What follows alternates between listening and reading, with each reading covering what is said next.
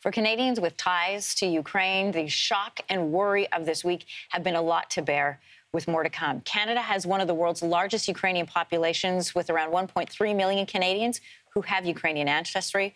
For more on what Ukrainian communities in Canada are doing, how they're responding, we're joined again by Mark Schweck. He is the chair of the Stand with Ukraine Committee. Welcome back to your morning. Thank you. Good morning. We have been watching with great urgency the developments since late last night and into the morning, as have you. What are you hearing from family and friends in Ukraine today, in particular in relation to what's happening in the capital?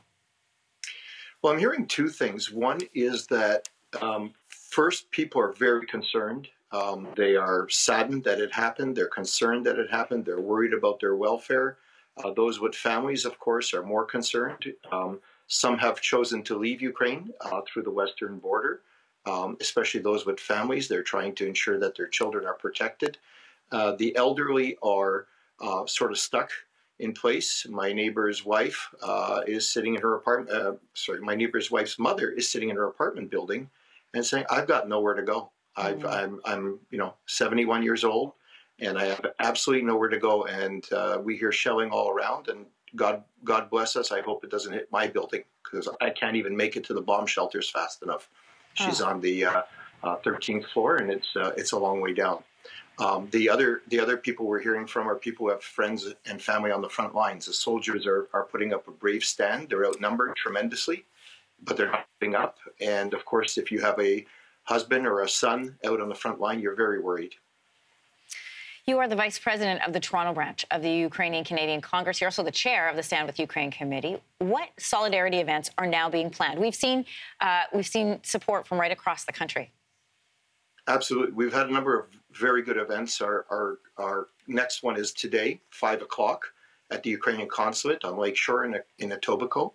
We're there to show our support to the Ukrainian people through their consulate. And we're going to have a small prayer service and then a number of speeches from politicians and guests from other communities. We ask all community members from all different Canadian walks of life. You don't have to be Ukrainian to come and support the Ukrainian people. We ask you to join us at 5 o'clock today. The other event we have is a mega march on Sunday at 2 o'clock. Going to start at Yonge and Dundas Square at 2 o'clock. If you can join us, and we'll be heading out to Nathan Phillips Square. So if you can join us, again, if you have family members, friends, anybody can join us. Feel free.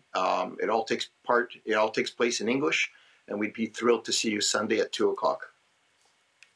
Mark Schweck, I want to thank you for joining us for this week. You've given us such incredible insight about how Ukrainian Canadians are feeling, what's happening to their loved ones back at home, and just the descriptions you gave us today about some of the elderly relatives who are stuck, waiting, listening to the air raid sirens, listening to the explosions happening, and not knowing where to go or how to proceed next. So much transpiring in the hours to come. I want to thank you for your coverage this week.